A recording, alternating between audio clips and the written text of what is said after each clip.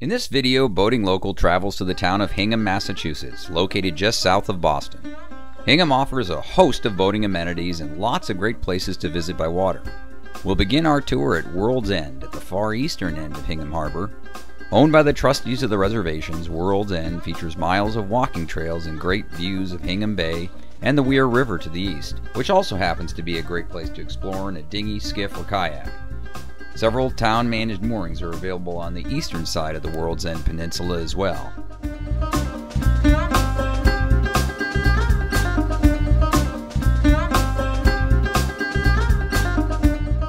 West of World's End, on the inner harbor and just off Route 3A, is the Lincoln Maritime Center, which offers community sailing and rowing programs.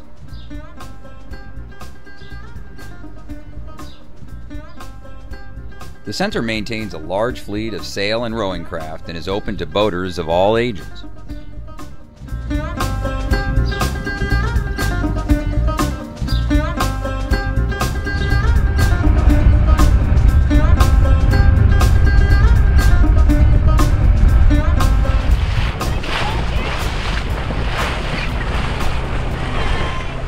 Continuing east along the inner harbor, you'll pass the Hingham Harbor Marina and Bear Cove Marina, located next to the harbor master's office and the town landing.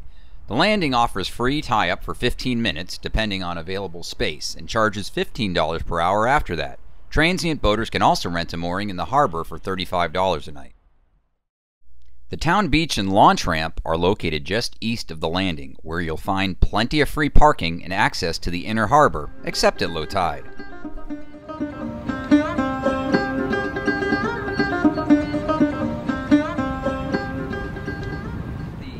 Town launch ramp. It's a free launch ramp with 32 spaces for trailer parking.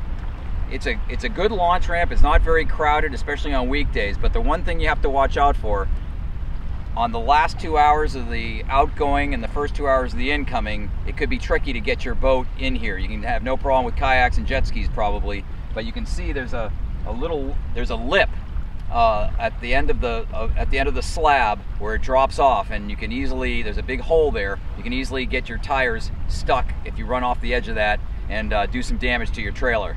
So keep in mind, if you got a larger boat, don't try to bring it in here on the lower stages. The Hingham Town landing and launch ramp afford easy access to the downtown area.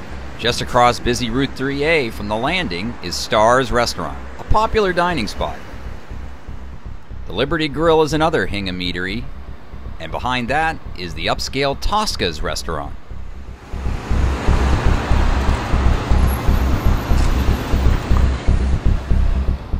A short walk down North Street will bring you to Hingham Square and a host of shops and more dining establishments, including the Snug, a historic and homey Irish pub that serves lunch and dinner.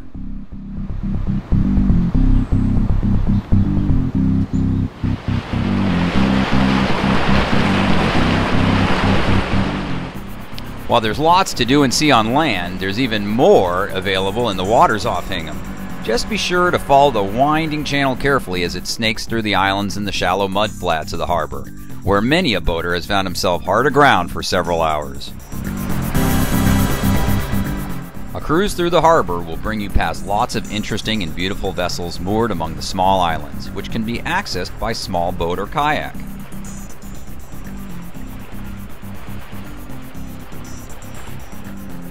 The Hingham Yacht Club on Crow Point guards the western entrance to the harbor from Hingham Bay.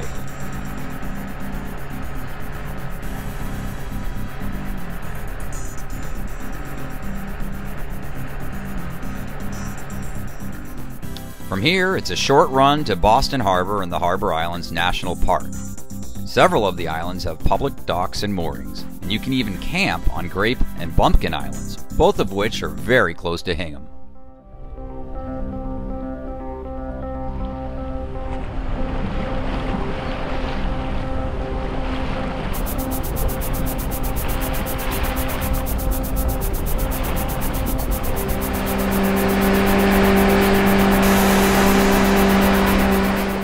Hingham's waterfront continues inside the Weymouth River.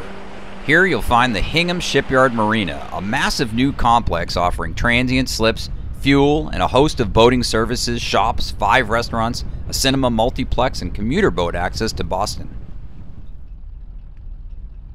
Farther along the river is Stodder's Neck Park, a popular dog walking area. A small anchorage lies opposite the park on the other side of the channel. And lastly, we come to the Weymouth Launch Ramp, an excellent double ramp with lots of parking, good access on all tides, and a pair of courtesy floats.